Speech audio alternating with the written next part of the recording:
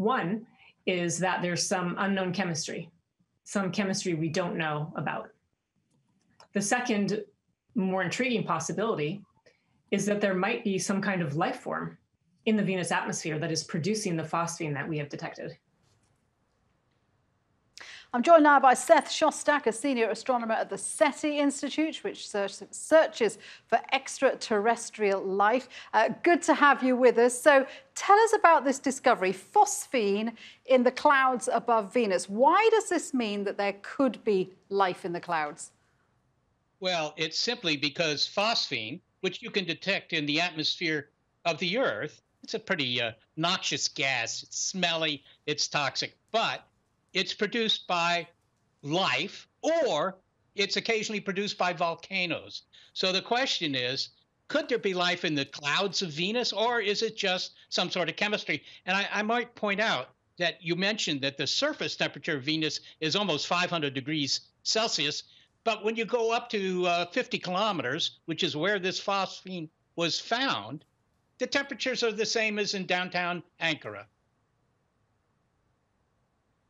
So this is interesting because, as far as I'm aware, scientists have, I mean, there's been a lot of concentration on Mars, trying to find whether there's evidence of life on Mars. And scientists haven't really been looking at Venus because, as you say, of the surface temperature.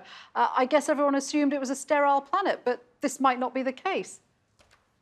Yes, and that's, I think, one of the great surprises. It's probably more than likely, as Sarah Seeger just mentioned to you, it's more than likely that this will turn out to be biology, sorry, not biology, geology, and not biology. But on the other hand, nobody has paid much attention to Venus. Everybody pays attention to Mars because Venus was indeed just thought to be some sort of planetary version of hell. But as mentioned, you know, it could be up in the clouds. And keep in mind that if you had visited Venus maybe 2 billion years ago, you would have found oceans on the surface and stuff like that. That's very conducive to the production of life. So it could be that life got started on Venus, and then Venus began to go bad. The oceans boiled away, and some of that life took refuge up in the clouds.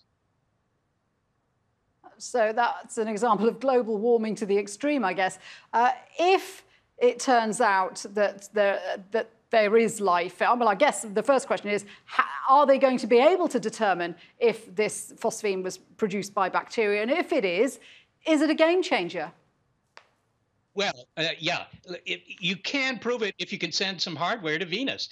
Send a probe, have it drop down into the surface of Venus, and hope that it survives when it finally lands on the surface long enough to radio back the data. So that's probably the only way you're going to confirm it. But indeed, it would be a game changer because it would be the first confirmed example of biology beyond Earth. I mean, we think there's a lot of life out there. There are 1 trillion planets in the Milky Way. Hard to believe they're all sterile, but we still don't have the proof, and this could be the proof.